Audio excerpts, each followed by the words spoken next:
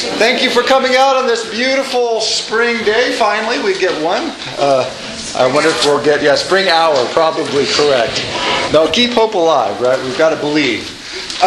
This evening's topic, salons and cafes, will be the discussion. It's really a follow-on from last month's conversation.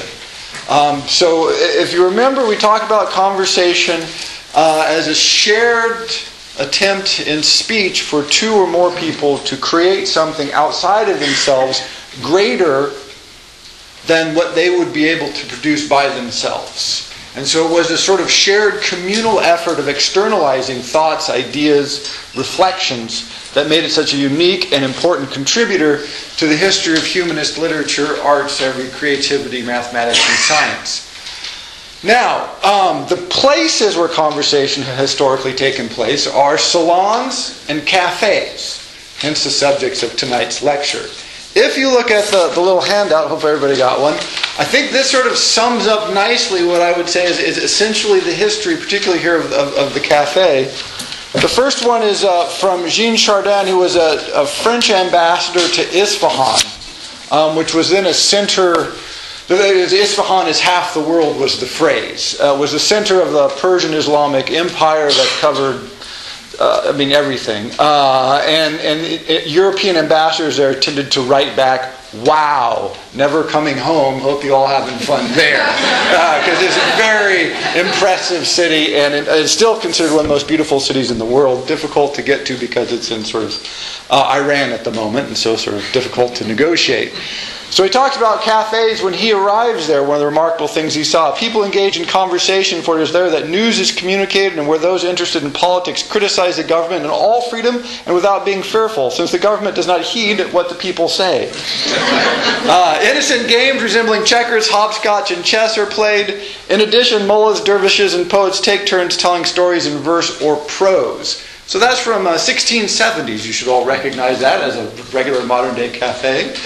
The coffee shop, particularly important in Islamic society, of course, because wine is outlawed. All alcoholic beverages are outlawed, and so they tend not to be consumed in public. So the coffee shop became sort of the universal answer to the wine bar and the bar and everything else. Fast forward 300 years. Iran clamps down on coffee shops. They have become a haven for modern bookworms everywhere, a place to combine a love of the written word with the pleasures of cafe society. But now the trend of opening coffee shops inside bookstores has fallen afoul of the authorities amid a general clampdown on social and intellectual freedom. 4 bookshops in Tehran this week closed their coffee shops after receiving a 72-hour ultimatum from Amak-in-Amumi, a state body governing the retail trade.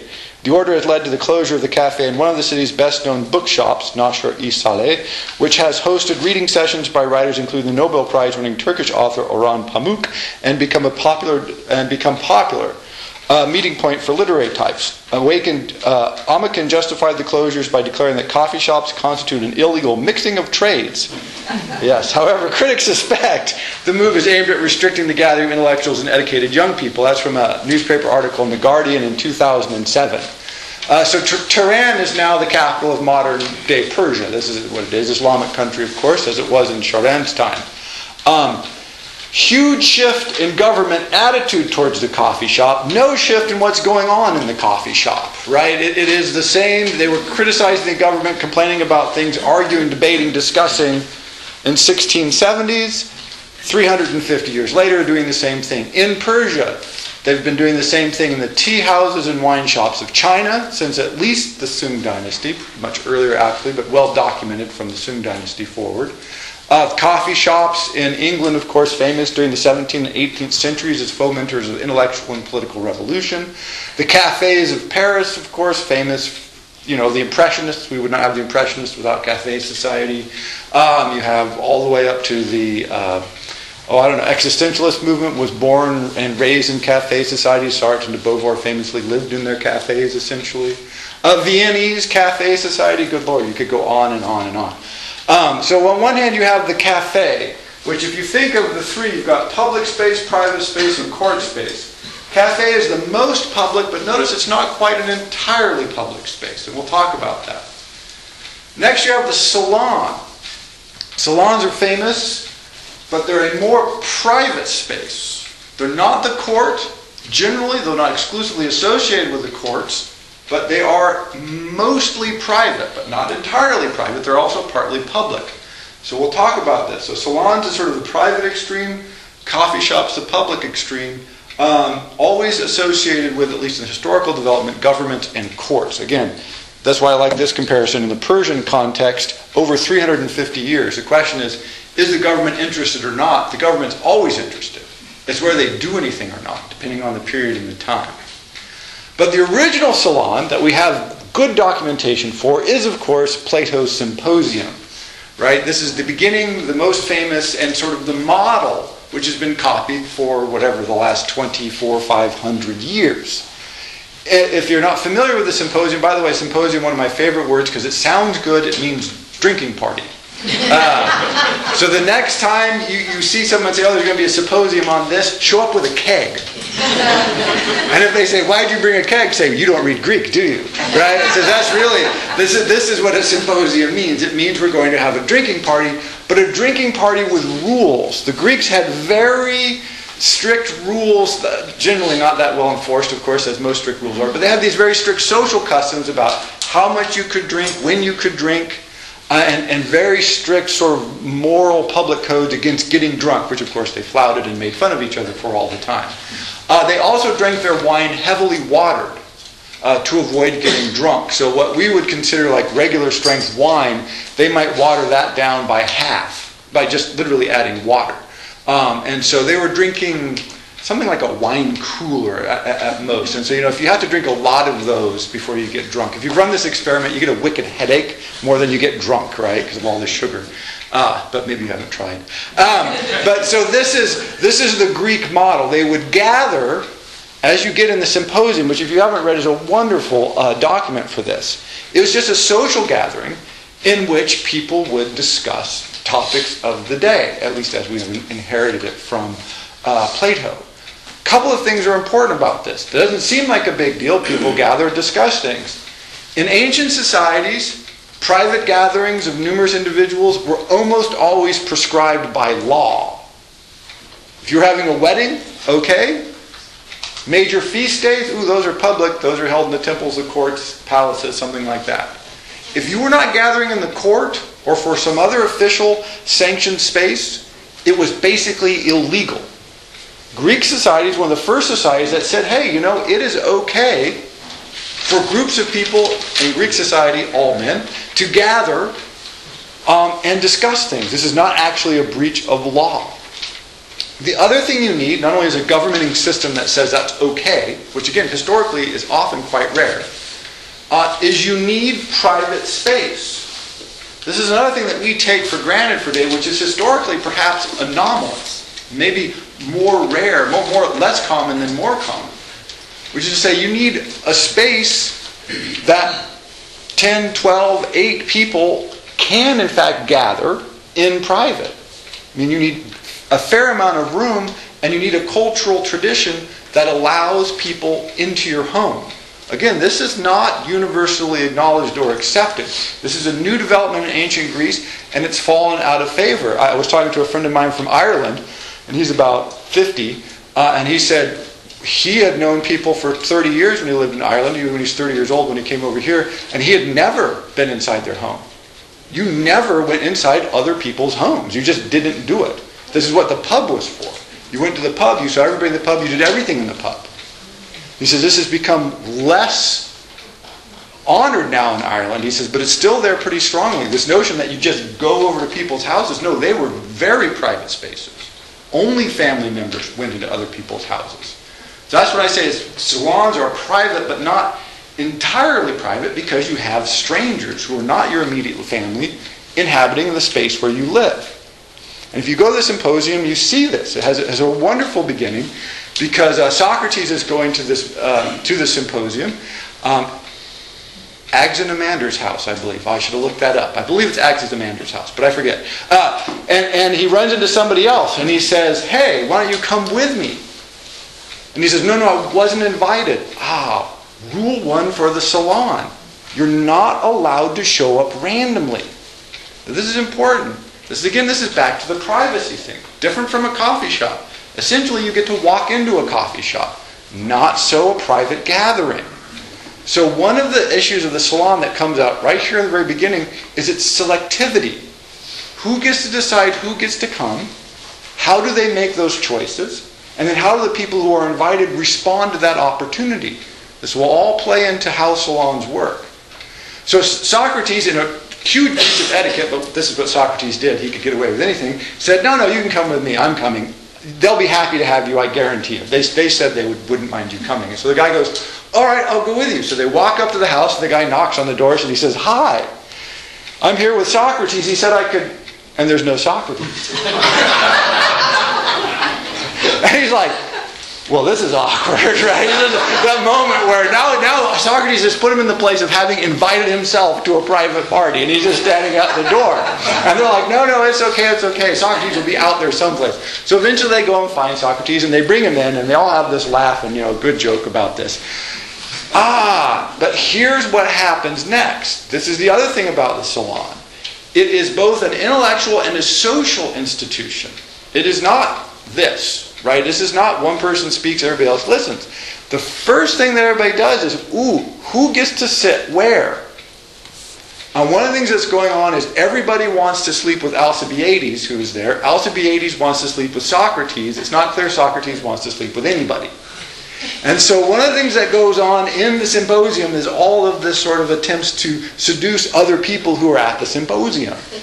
And of course the topic on which they're speaking is the nature of love. And so there's all this great double and triple levels to these conversations when they're talking about who should be loving whom, under what circumstances, and all of the games that are being played around love here.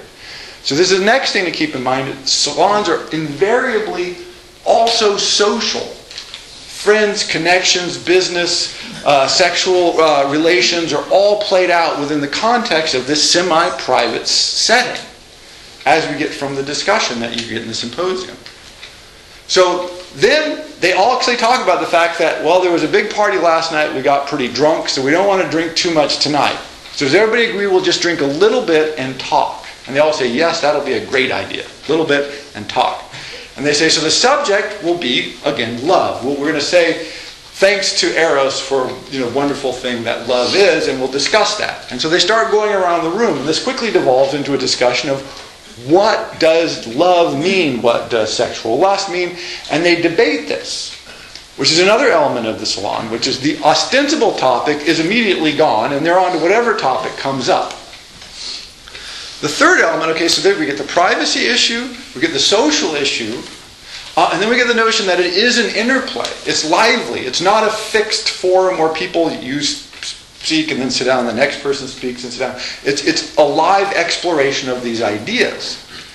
Finally, you get Aristophanes' speech, which is brilliant. I think Aristophanes is arguably the greatest Greek philosopher. I mean that quite seriously. I think he's hugely undervalued.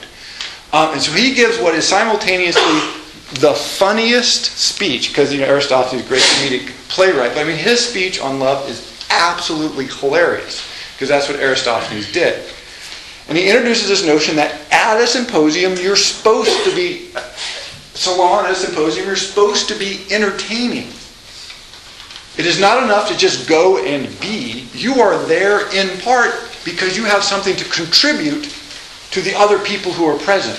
It's like a buffet, a potluck, but it's an intellectual, emotional, spiritual, artistic potluck. It's not okay to show up with nothing or half a bag of chips, right? We've all seen this at the potluck, and you're like, wow, that's really, come on now, really? We've seen this. That is not okay. People do it, of course, because we're people. But you're supposed to come with something to contribute. What Aristophanes contributes is both entertaining, but also brilliance. And he launches what I believe is the first ever recorded defense of sexual freedom and license. He says, look, some men are only attracted to women, they should only be with women. Some men are only attracted to men, they should only be with men. Some women are only attracted to women, they should only be with women. People who are contracted in marriage, they should probably stay faithful to each other. That's for the best. But if women do not want to contract in marriage, they shouldn't have to. They should be as free as men should be free.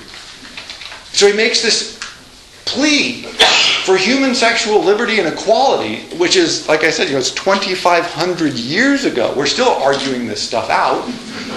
And he just states it so clearly and so hilariously that you kind of almost have to say, well, he wins. Aristophanes wins, right? And Socrates' response is so baffling and off-topic, as it usually is, that you're thinking, well, let's go with Aristophanes. But then the conversation rolls on. And you get, again, this great interchange. Everybody contributing what they have to bring. And then at the end of it, Alcibiades, who, if you know anything about Greek history, he's an amazing character. He fought for the Greeks and he betrayed the Greeks and he came back and fought for the Greeks and he betrayed the Greeks and they brought him back a third time. And he was just, you're like, really? He's an amazing character. He's handsome, wealthy, powerful, brilliant, apparently completely without morals. Really, his history suggests like a totally amoral person. And he says in his speech at the symposium, at the end, everybody else has spoken like, well, Alcibiades, the young, brilliant, handsome lad that we all want to sleep with. What do you have to contribute? And he says, I want to say, I don't care what all of you have said. Only person here that matters is Socrates, because he's the only person here who ever makes me feel shame. And Alcibiades breaks like the cardinal rule of the Salon, which is he makes everybody else uncomfortable, including Socrates. And he brings it to an end. This is the end. We're now done. Because his speech about Socrates to Socrates and basically just rubbishing everybody else who's there for being third-rate human beings. Then they all just say, well, let's get drunk then. And they all get drunk. That's how it is. I'm serious. This is and Socrates doesn't get drunk and just leaves when they all pass out. That's the conclusion of the symposium. So that, people talk about this whole, great, airy Greek philosophy. A lot of it's not that airy. But what you get in the symposium is the complete arc of the rules of the Salon. Selectivity. The obligation on the people who are attending to bring something. You have to come with something that you're contributing. Manners. What Alcibiades does is a huge breach of etiquette, but that's what he does. He always breaches the etiquette.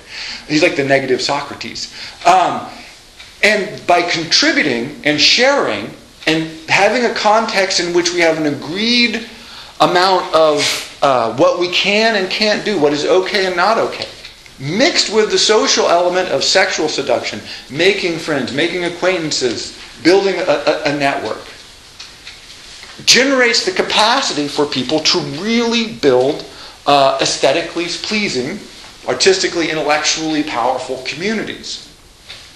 The Salon took a bit of a nosedive when Greece gets destroyed, because, of course, the next government was not so lenient about these things. You have the tyranny of the 30, which killed a lot of people off at 300, and then the 30, and then, of course, you had the invasion of Philip of Macedon, who really put a stop to anything that looked fun. And so that it's on hold. During the Roman Empire and Republic, it never quite comes back entirely because their Roman Republic was not that Republican, and then Roman Empire was really mostly very horribly, repressive and not very nice. And so they didn't allow things. Again, public and private meetings of this kind are outlawed once again. Fast forward, 1,000 years or so, 1,500 years to the Renaissance. Again, everything Greek, Renaissance, right? That's how it goes. We're going to talk about Japan and China in just a second. You have the court world. Now, it's important to note that the Salon is not the court, often associated with the court. But all you have to do to figure out why the Salon is not the court is imagine if you've ever been at work when somebody said something that you thought, that is morally offensive, politically off track, really stupid, but you realize that you just can't say anything because you're at work. So you just smile and nod, right? It's just if you've ever had that moment, you understand in tiny why the court cannot be the Salon. There's lots of things you can't say at court, most notably the king sucks. Right? This is the rule number one. And there's a lot of rules that follow from there. And since you're at court where all the politics is going on, not being able to talk about things like, politics, is a bit repressive. In the 16th century, you have lots of courts. And a lot of them have no political power whatsoever. I mean, to go in that structure takes too long, but you had these just weird vestigial, you had like bishops of districts that didn't exist, but they're still drawing salaries that they have to spend on something, so they set up a court. Well, it's very liberating, because now you have a court that has no politics, and since the bishop was probably, only so vaguely Catholic, it's hard to imagine, he didn't care what people said. He wanted to have a good time. And so you get if you read Castiglione's The Courtier, this is what they're talking about. How do you have a society in which educated people gather to discuss issues? How do you set this up? And, hugely important for what's about to follow, you get the arrival of women. Remember, Greek society, think modern-day Taliban. Their view on women, not real forward-looking. They're hugely repressive. Women segregated off. In the 16th century, noble women, primarily, or very wealthy merchant prince women who tended to become noble shortly thereafter, like the Medicis were not originally a noble family, they just became so rich they bought all the nobility and the papacy and everything else you could buy. Can attend salons. Why? Because they're semi-private. The original word salon comes from the fact that women would entertain while they were in bed. So they would sit in bed, and their intimate friends would join them and sit around the bed, and they would chat and hold sort of court. Now, this was a model of the imperial court. If you were the highest ranking members of the court, then you were allowed into the emperor's, the king's bedroom. This was a member of the chamber, meant the chamber. You got to go with him when he went to the bathroom. This was literally the highest you could achieve. Because it meant you had, no, I'm serious. This meant chamber, like chamber pot, right? I mean, this is being able to be intimate with, both physically and in time, with the emperor conferred huge power, huge authority. Because all power comes from this person, so access to this person is what matters. So when people started setting up their salons, particularly women, they did the same model. Here I am in bed, and I have my servants bring things in, and then my friends gather and we discuss what? Everything. This is the key element. Here I am. I'm an educated, capable woman. For the first time, we get large numbers, I mean relative to history, not relative to the population of women, but relative to history, large concentrations of women of really first-rate education. They've gone through the trivium system that we discussed. They've been reading the books. They've been learning their Latin. They've been seeing the art. They've been listening to music. What outlet do they have for their capacities? None. Only through the salon. And so they bring everything into the salon. Everything that's out in the world that they're not allowed to go out into. The political arena, military arena, engineering, science, mathematics, literature, the arts, music, whatever it is. For a long time, women are not allowed to go to public music concerts. So how do you hear concerts? You bring them into your home. They're not allowed to study math or go to the science demonstrations that start going on in the 16th century. They bring those people into their homes. And so they form these incredibly powerful salons. Now what they bring, one is they have nothing to do. And so they have money and time and no outlet. So they become the backers. They become the power people. They say, look, I'm in court. You need a position in court. You come to my salon. I'll get you hooked up with a salary. And then you can do your alchemical researches, or you can do your astronomical researches, or you can write your poetry. And so they wielded real power. And they formed these coteries of again, artists, musicians, the whole humanistic world. Because if you're a musician, what else are you going to do? If you're an artist, whatever access, if you don't have court access any other way, make yourself charming, make yourself handsome, make yourself available. By the way, there you are in her bedroom, very convenient. Why don't you stay back? I would like to chat with you a little more about your ideas about music. Oh, why, yes, thank you very much, ma'am. I think I shall, right? So it's all working. All these dynamics work simultaneously. So this weird, or historically anomalous space opens up that generates real power because it's not public. It has resources, most notably lots of intelligent, well-educated women who have no other outlets for their capacities. And it has the new educated elite rising up that needs access to, again, money and the court. And so this all starts to form these coteries that produce things. Things like, Mozart, for instance. Where does a Mozart come from?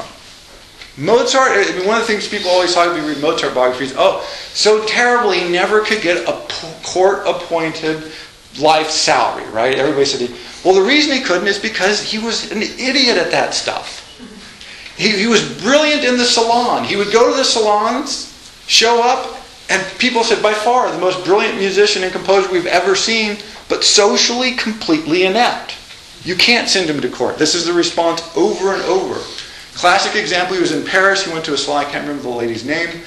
And one of the court composers, the Kapellmeister, was there. I think this was in Vienna. So major court. Mozart, in theory, really wants to get on with these people. So the Kapellmeister's there, and Mozart, having heard one of this guy's pieces, said, I'll play this for you. So he plays it beautifully, of course, and the Kapellmeister is very flattered. He's like, Mozart, this noted uprising performer, remembers one of my pieces and plays it. And then Mozart then proceeds to rewrite it and perform 17 variations, all of which are so much better. And then he writes letters to his mother and his sister that say, I met the Kapellmeister, I played his music, he loves me, I think I'm in. Everybody else at the evening wrote, Mozart is the biggest idiot. He's a brilliant musician, but good Lord, he just destroyed the Kapellmeister. He's never going to get a job in this court. Right? Now he's just burned all of his bridges before he even knew they were there. Right? And so it was this space where you could negotiate these kinds of things. Is Mozart the kind of guy who could get on a court? No, never. Never. He would never have succeeded at a court. He would never have existed in a court society because he was just oblivious. As far as we can tell, he didn't mean to do it. He was just oblivious. Beethoven, the same thing. I mean, Beethoven meant to do it. Beethoven was actively, aggressively rude to the nobility. Every opportunity he got to piss them off, he took it. He kept telling them they were nothing. He kept saying, man creates nobility, God creates musical genius. You are nothing. Literally, that's a direct quote from Beethoven. Right? I may have mentioned there's this famous scene between Goethe and Beethoven where they meet and they're walking along. It's recorded by several people, including Goethe. And these Duke and Duchess and their party is coming towards them. And of course, Goethe, who works at a court, steps aside and bows to them. And everybody's, gracious, Goethe, he's the man. Beethoven just walks right through them. And Beethoven said to Goethe, you should never do that. You're a genius. They're dirt. You make them kiss your boots. And Goethe's like, why do you make so much trouble for yourself? Life is hard enough. Why go out and seek to offend people who can help you? This is just the different natures of their genius. But Beethoven and Mozart only existed from the commissions they got through the salons. This is how they made their way in the world. They were never going to be good enough to make it at court. There was no private money at that time in the sense of concert halls and things. They hadn't developed yet. Right at the end of Beethoven's life, he might have been able to do a little something, but it would have been far too late for him then. The public sphere of concert performance doesn't exist yet, but it was going to the salons, playing the pieces in front of people, and then going, I'd love to commission a piece from you. Great, here's some money. Mozart, this is what he did for his whole life. Beethoven occasionally had court appointments, but they didn't usually amount to much, and they were very unstable for various reasons, but mostly because he was a bastard. And so this is what the salon allows you to develop. Probably the greatest example of the salon person is Voltaire. And Voltaire makes the difference between public, private, court, and salon just as clear as it could be. Early in his career, and this happened over and over again, he is writing and performing plays that he gives in noble salons. Not a member of the nobility himself, so he is able to raise himself up to the highest level of society through his intellectual and literary genius. So that's part of what the salon allows. It brings people previously completely excluded for power into a relationship with power. So he does these plays, these quips, everything in the Salon. Everybody loves him, including the king. King loves him. In private, he's writing these brutal satires of the exact same people. That's fine, nobody cares. Then he has his plays performed publicly. Now that is different. Literally, he gets arrested under the writ of the king for doing a play that is offensive to the dignity of the king and put in the Bastille. While he is in the Bastille, the king's like, "Guy, I hate to do that to Voltaire. I love him. He's just great. He's hilarious." As in private, I think he's wonderful. In public, he insults the dignity of the king. I can't have it. While he's in the Bastille for insulting the dignity of the king, which is theoretically a capital offense, by the way. He ends up being exiled briefly. The king awards him a gold medal for literary achievement because he loves him so much. So you see that the three different spaces. In the Salon, it's great because in the Salon there's this illusion that we're all together. Now they weren't all together, but there's this illusion that it's all okay. This isn't going to have any effect. Privately, you're pretty much totally free. Publicly, no. Voltaire continually overstepped those bounds. He was continually being arrested, censored, exiled throughout his career. Loved him in private, loved him in the Salon setting, but too public was too much. And so that was the weird sort of space that was created by the existence of the Salon. And this goes on and on because it wasn't public, it wasn't totally private. Someone from outside the nobility could get in. By the way, we like to think this is dead, and in some ways I'll talk about where we are today. It is dead, but notice that the court is not gone. The court has simply become government and business. It functions in exactly the same way. People go, "Oh, we're free to say whatever you want." Right, sure, if you work for Coke, walk into work with a big Pepsi t-shirt and a Pepsi. Just run that experiment. See how that goes. It's not going to go well, but I say try it anyway, right? It'll be fun. So people might think you're joking, but if they didn't think you were joking, you would be in trouble. I don't know if people know the British Airways now is saying that their employees, they have a rule, no jewelry. You can wear no visible jewelry. And so now there's a big court case because some of their employees were wearing crosses that were visible. And British Airways says, well, you're fired unless you take off the jewelry. And so it's a sort of religious freedom versus self-expression and the right to work issues and the company policies issues. But notice, that's just a company policy. You can't wear jewelry. We would never allow the government to tell us we couldn't wear jewelry. But how much of our time is spent in spaces like corporations, companies, businesses where we work, where we have to deal with people, where we do? Right? So that influence of the environment in which our freedoms of expression and thought and self-realization is highly prescribed, it still exists today. We just don't call it a court anymore. It's government and it's business. And if you have any doubt about this, try to fly someplace. Right? Or they just take your shoes off, strip search you, run you through these machines. Oh, wow. Yeah, you just have no liberties, right? I mean, we just give them up. That is that sphere. That is the sphere of the court that exists. We just don't call it a court anymore. That's the kind of power. Last example, I think, for the Salon is important to think of as Talleyrand. If anyone knows, he's one of my favorite historical figures I've mentioned before, because he used the Salon and the women of the Salon so systematically and so well, it was just astounding. He had the best spy network in Europe because he was connected to every salon in Europe through all the women who ran them. And they loved him because when he was in power, which was basically all the time, he let them have a say. He gave them a role behind the scenes, but a very palpable role in government. And so whatever Talleyrand wanted, if they could deliver it, they delivered it. Plus he was handsome and he seduced them and they seduced him, and there was this whole program that he ran all over. But he everywhere, all over Europe, not just in France. It was in Germany, it was in Russia. Talleyrand famously, by the way, was the negotiator between Napoleon and the Tsar of Russia. He worked for both of them simultaneously and translated the treaty back and forth. So he would go to Napoleon and say, what do you want? He'd say this. He'd go to Tsar Russia, what do you want? Okay, I'll get that for you. And then he'd go back to Napoleon. And so he wrote the treaty he wanted, of course, which had nothing to do with what Napoleon or the Tsar wanted. It was what Talleyrand wanted, because he was the guy. I don't know how he does that. Anyway, he was an amazing guy. But one of the reasons he was doing that is he had the best information, because he had all the noble women in the Tsar's court reporting to him. He had all the noble women in France reporting to him, and all the major noble women and everybody except England. He struggled with England, reporting to him all the time. So he knew what everybody was doing, what they wanted, well before they did, and then he was able to negotiate under those circumstances, which helps you win. So this is sort of your brief history of the Salon and what it gives you and how it's existed.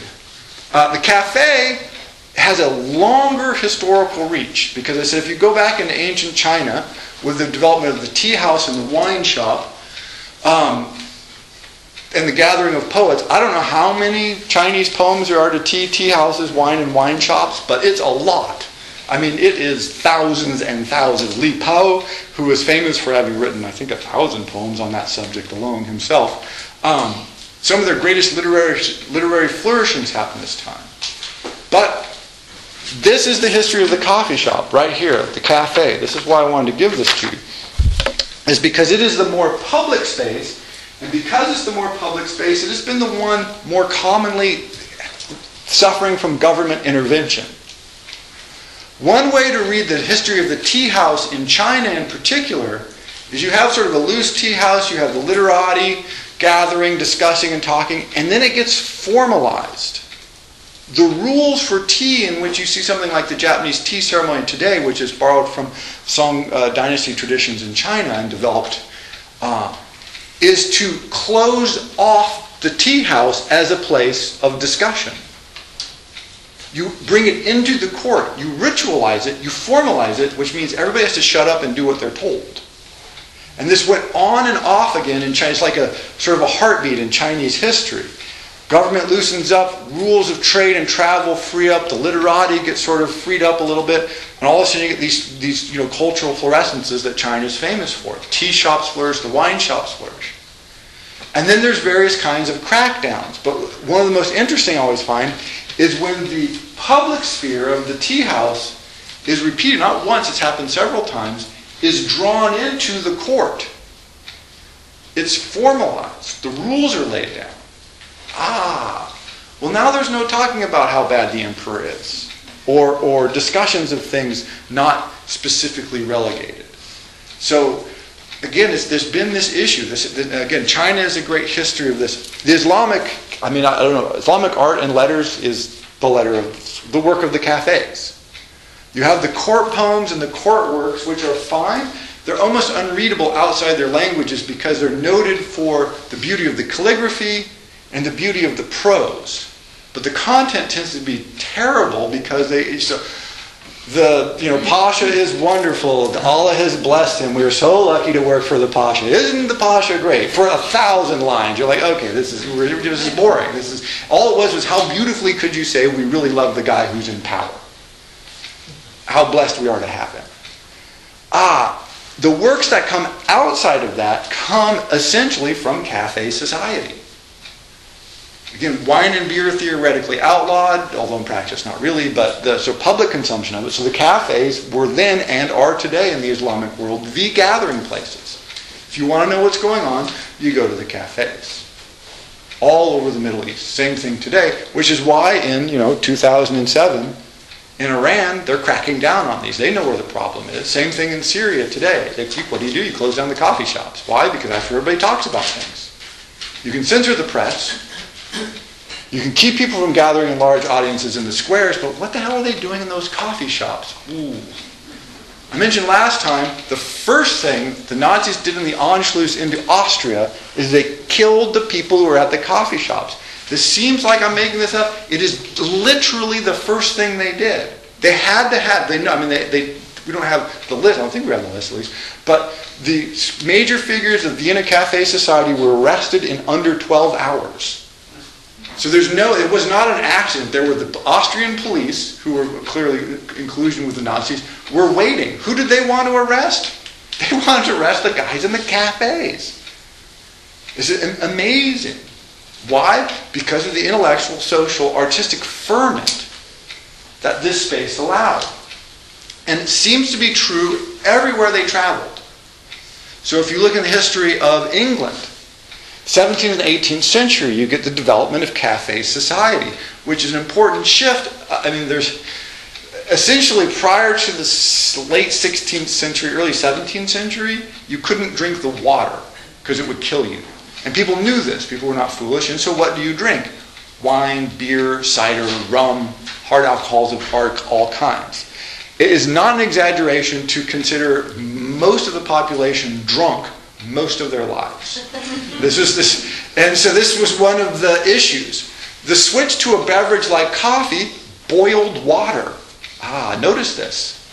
To make coffee, you have to boil the water and you roast the beans. It's essentially a sterilizing process. Look, something we can drink and we don't die of cholera. This is great. This is a huge innovation, right? It seems trivial to us. Like, well, of course not. But no, this is no of course about it. It used to die of cholera when you drank things that weren't alcoholic.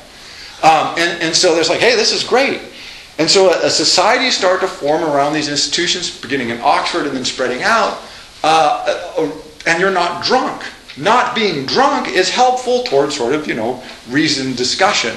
So, so the huge contributions to the development of the Enlightenment begin to take place in cafe society.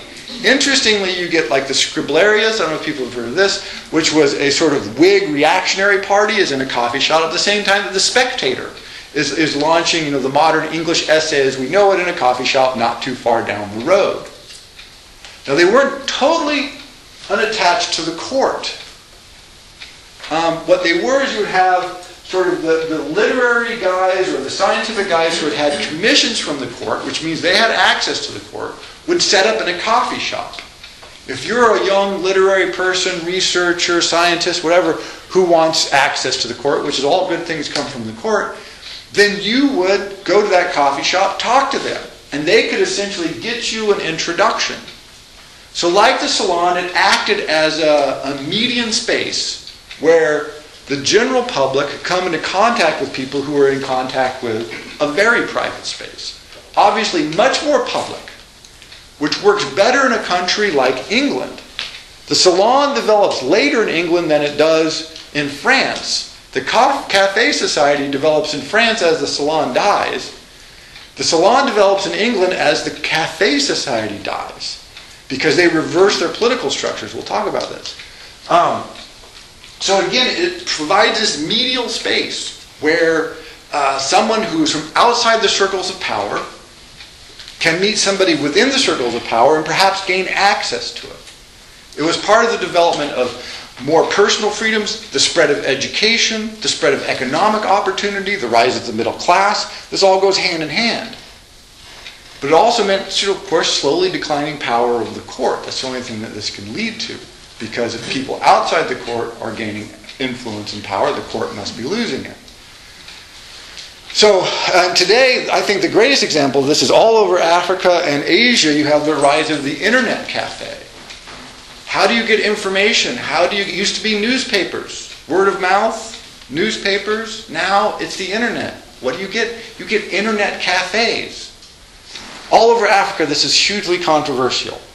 Governments go, nope, that's it, we're cracking down on. Sudan, nope, no more internet cafes. Why? Well, because people read the news. They find out things. They get educated. They educate themselves. They watch MTV. Whatever it is that people want to do, they get to do there. And they're gathering in groups. And then, time passes and they start starting them up again. But in countries where you can't afford your own computer, and you certainly can't afford to pay monthly internet access fees, being able to pay a small fee to sit someplace where there are computers and you can talk to people who are using the computer ahead of you or behind you, go as a group of friends, all share the computer. This works both economically and socially. And the governments know this, so same thing. What do? You crack down. It's just a revolving crackdown. Internet cafes, they get shut down and then they get opened back up again. They get shut down and get opened back up again. Same thing happened with the coffee houses. You used to pay 1 penny fee to get into the English coffee houses. But they had the newspapers there that you could read. So people who could not afford to subscribe to the newspaper, but who now had learned to read, could pay a very small fee, get some coffee, and read the newspaper. Wow. Governments were not slow to figure out the import of this. And so it's like, hey, these people are starting to educate themselves. They're starting to get their own ideas, like access to the internet. This is like the old slow internet, right? And so this was so they would crack down on it. They would eliminate it. Interestingly, England finally figured out the key to eliminating the cafe as an important influence in society, by the way. They created the private club. And what the private club did is it sucked all the people who had access to the court out of the cafes and put them in these private clubs where they self-selected the members. So the private clubs became like a very small salon that didn't do anything. And so now the cafe lost all of its capacity to generate sort of contact with the court. And this worked brilliantly until, of course, the court ceased to exist as an important institution. But it did kill the cafe. So there's this amazing sort of rise of cafe society, which was then killed. In Vienna, the cafe society, of course, wasn't killed until the Nazis got there. And again, I was trying to come up with a list of cafe society importance.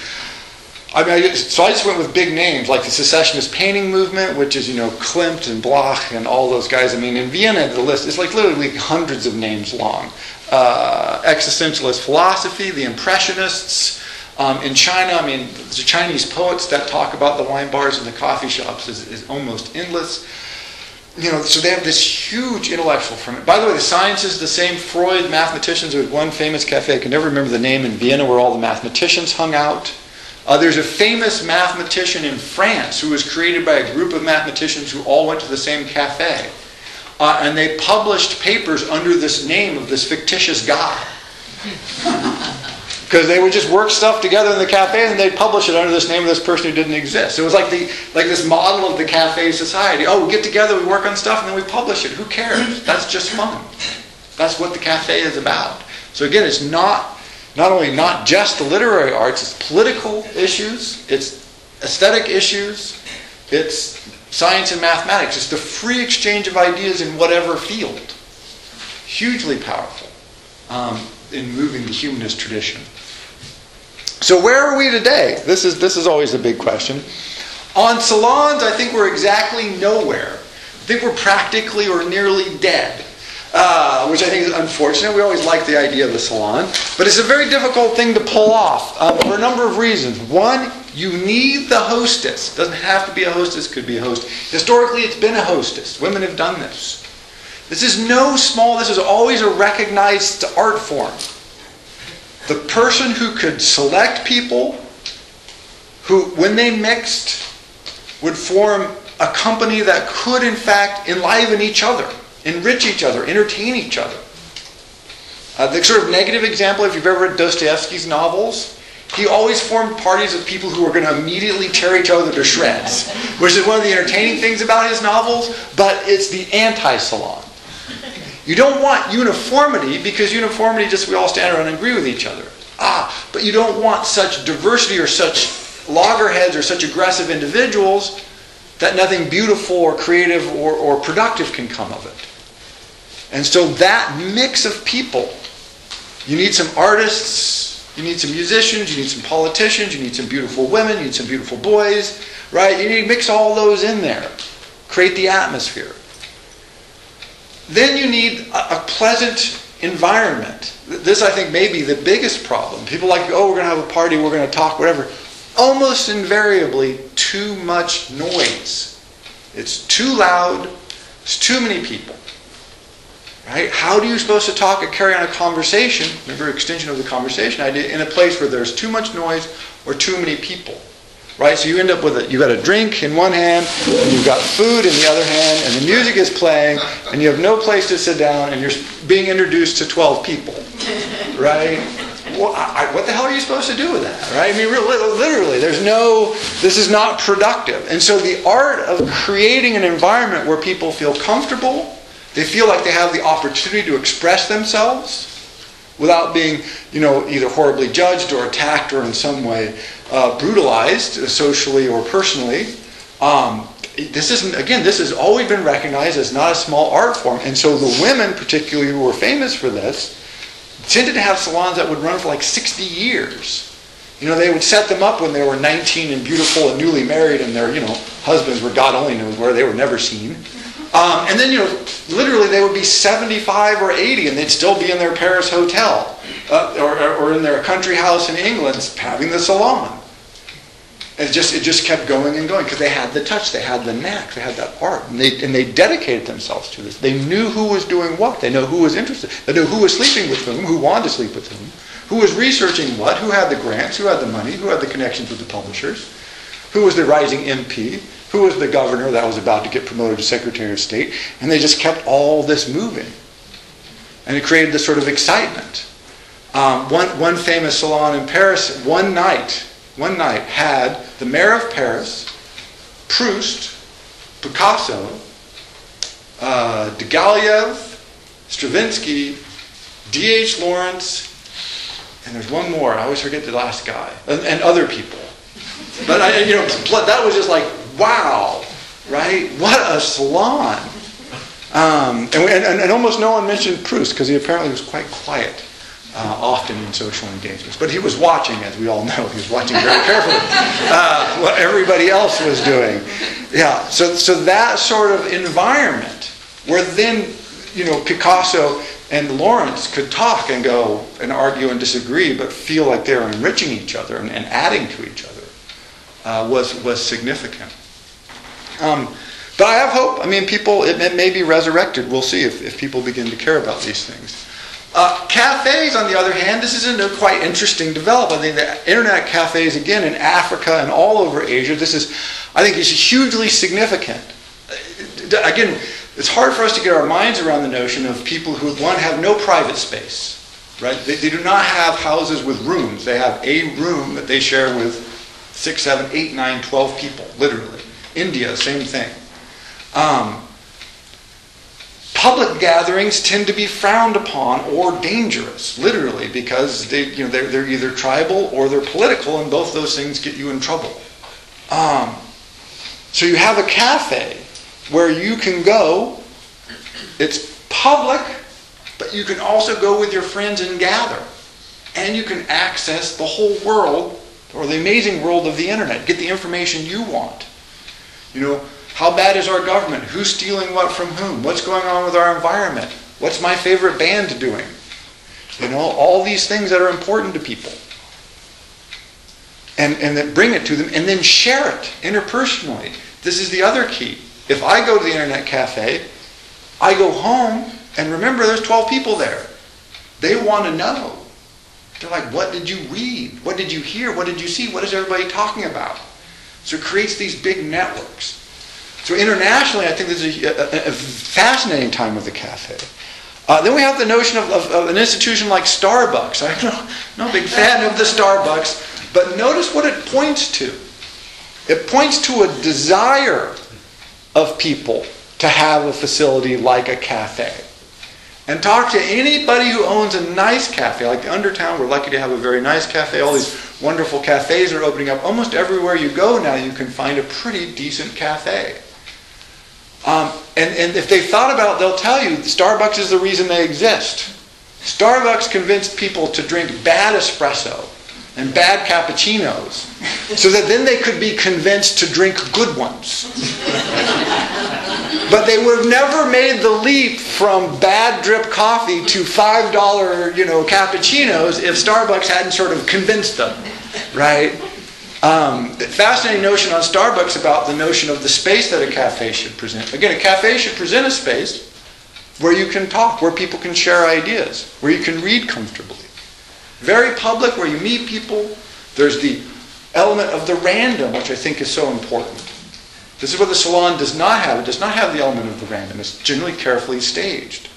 The cafe has the element of the random. You never quite know what's going to happen or who's going to show up.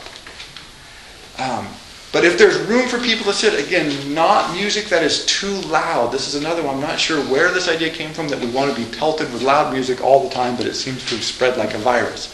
But many cafes are learning that you can turn it down a little bit, and that's okay.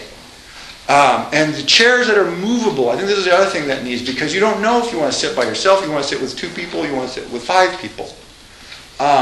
If you see like some cafes have these huge overstuffed couches and stuff, it looks comfortable, but you sit back in those chairs and the person you're talking to is like 5 feet away. Right? This is not helpful. Right? It's a mistake in the, it's like, oh, let's make people comfortable. No, that's too comfortable. Right? You got to, bring it back a little bit so we can be close and intimate. But if you look around, I think you'll find these. I suggest, by the way, that you seek these out wherever you go. I was just recently in Atlanta. Several very nice coffee shops, although one of them had the music just blaring absolutely loudly, so it ruined what would otherwise have been, I think, an excellent coffee shop. But people are clearly trying. They're flourishing, independently owned. They're focused on the coffee, but they're really focused on creating a space. And so they're all packed. Every time I was there, so that means that people must be desirous of this, which I found heartening. And I would say one note there, because I go to a lot of coffee shops anytime I go anywhere besides here. Don't be put off either by like the hippie vibe, because some of the best coffee shops I've been to were just pure, really, you could just, the dope was just wafting out of the window, right? Coffee in quotes. But they tend to be very relaxed. The best coffee shop, right? Which is nice. The best coffee shop I've ever been to is called the Runcible Spoon in Indiana. And Indiana University, it was between my house and the campus, and so I would stop both directions every day.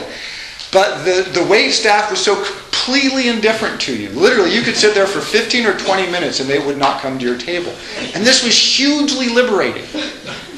Because you never felt like you had to do anything. You could just sit there all day. They did not care because they might not help you all day. And anytime someone who was not used to this place would sit down, they would get restless and they'd look around and then they'd go up and say, do we order at the counter? And they'd say, no.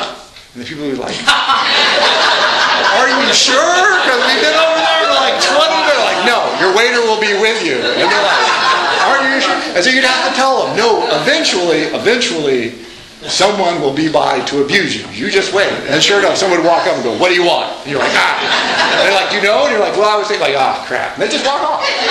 Damn. But they would be back eventually. But it was liberating because despite the surliness, it was just really, they were indifferent to you. And so you felt comfortable. People who are, too much attention is bad. Right? You don't want the overly attentive because then you sort of feel rushed and you have things to do. No, you want to be left alone. Also, the other extreme, I've seen these neo-modern glass and stainless steel, and you think, oh, that's going to be horrible. But somehow, some way, they sort of manage to make it work. Usually by creating a very calm environment, very clean, calm, no clutter. And so you really focus on the people you're with. But similarly, I've been in coffee shops that are like, oh, that looks great, that's going to be wonderful, and somehow they just, I don't know, I went in one coffee shop, but it had the look, like, oh, this is going to be perfect, leather chair, bright scale, not too much loud music, honest to God, styrofoam cup. I was like, that's a styrofoam, you realize? That is they didn't have ceramic, they had nothing, they didn't have paper, they were like, oh, we always serve it in styrofoam. I'm like, yeah. I don't know why, it just freaked me out. But anyway, there is this impulse that people clearly have to return to the coffee shop. And I think it is precisely for this, because I watch people in coffee shops because I'm there a lot. And this is what you see, social gatherings of all kinds, liaisons of all kinds, networking of all kinds. I'm off put by the fact that people show up with computers now. It grinds on me a little bit, but that's just because I'm a Luddite. Computers are the future, and what I realize is these people could be at home.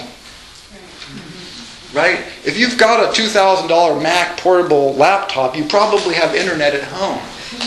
The impulse to come to the coffee shop is the social impulse. I could sit at home and do this, but it would be so much more pleasant if I'm a place where I can talk to people, have physical interaction with them, and where you never know what's going to happen. They can hack your computer. Or they can hack your computer. That's a good. Is that one that can happen? So it is the more public element of that. So finally on this, what is added again is it is this forum for conversation taken seriously. The salon more seriously, the coffee shop slightly less seriously. But what history has demonstrated is these semi-public, semi-private spaces, again on this continuum, are necessary. Anytime you get these fluorescences, you get these. You have these there. You have the artists, the writers, the politicians, the thinkers meeting to discuss. How do you do that? It seems like the most natural thing in the world. It's not. Anybody who's ever tried to organize a meeting, you immediately realize, like, where? How do you do this? How do you contact everybody? Oh, and it just stops, right? Everybody's had this experience. It's just like, oh, damn. Right? This is what the cafe and the salons have provided historically, is these socially organized spaces where people from different classes, different outlooks, different backgrounds, with different gifts and interests and powers and capacities can come together and create something that singly, that the isolated humanist, scholar, whatever, working could never achieve. This is why the government in Tehran wants them shut down. This is why the internet cafes all over the developing world are opening and being shut continuously. Because they're terrified of what they might achieve. Because it might be something different from what the government's interested in.